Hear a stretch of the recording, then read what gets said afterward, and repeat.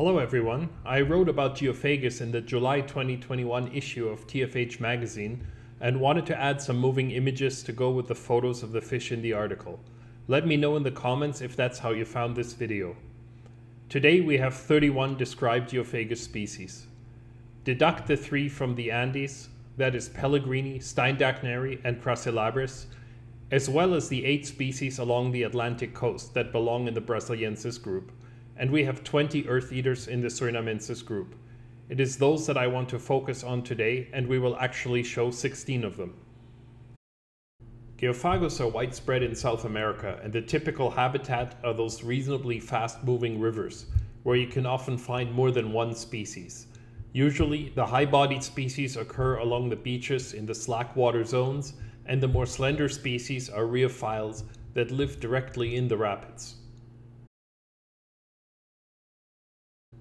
The real Geophagus surinamensis only occurs in Suriname and almost never gets exported. That hasn't stopped people from using the name for just about any Geophagus they can find. If you can see Geophagus in a shop, it is almost always Geophagus abalios these days, because this fish is widespread and at the moment Colombia is the country exporting many South American fish. You can identify abalios by the lack of black marking on the cheek and the kind of elongated spot pattern in the tail. Really similar, but with a small black mark, is Geophagus dicrozoster, and these two fish occur in the same place, so you can often see them mixed together.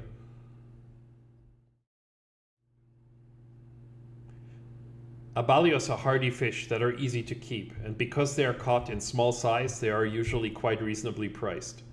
You can see even that their habitat has a fair amount of flow, and water movement and frequent water changes are the key to keeping eartheater cichlids.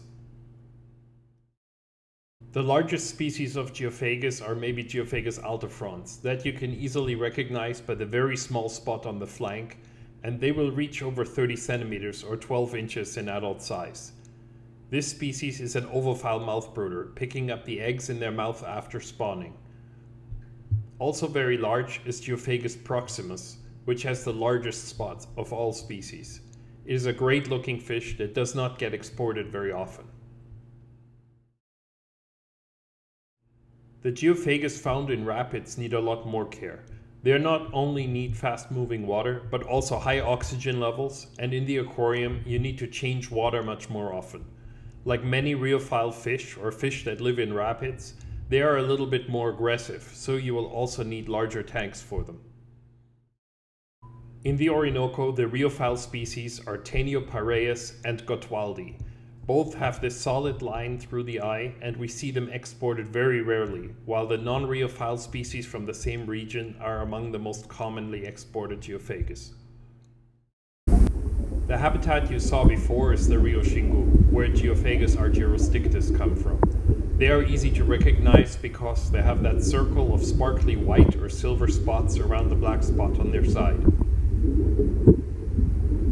This is a fantastic fish that we see more often now because so many fancy plecos come from this region. Just remember that these fish need special care and can't just go into a tank with a sponge filter. Long term, these fish need at least 200 centimeters or a 6-foot long aquarium, plenty of flow and lots of water changes. Argyrostictus, taeniopareius and harreri are 3 species that are known open spawners, so they produce a lot of fry, but do not actually mouth brood the eggs or larvae at any stage. Interesting that these 3 species are also the most aggressive ones that we will look at today. In this video you can also see the larger fish, that is Retroculus xinguensis. While they look a lot like Geophagus, they are actually not closely related. All of my videos taken in nature start like this, with me staring at the camera to make sure it's recording.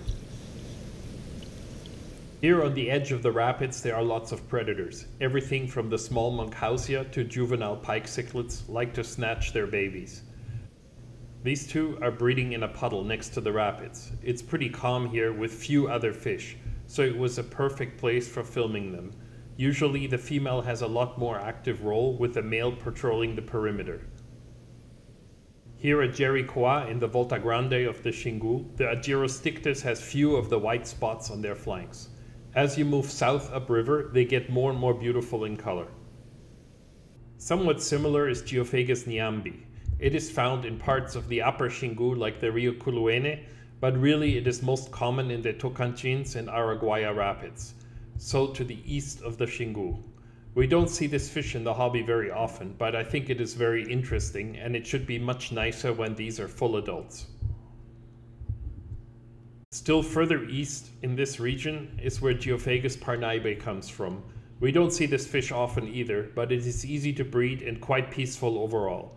This species has very large eyes and it's very deep bodied, and it's an ovophile mouth brooder, picking up the eggs almost immediately after spawning. I will also need to show you this fish, even if it is not described yet, but it is also one of the smaller and less aggressive species. The redhead or redhead Tapajos is one of the few Geophagus that is occasionally bred by commercial farmers and maybe the best species for beginners.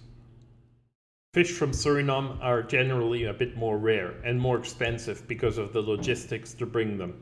And so just like Geophagus brachybranchus in the real Surinamensis, we rarely see Geophagus brokopondo in the aquarium.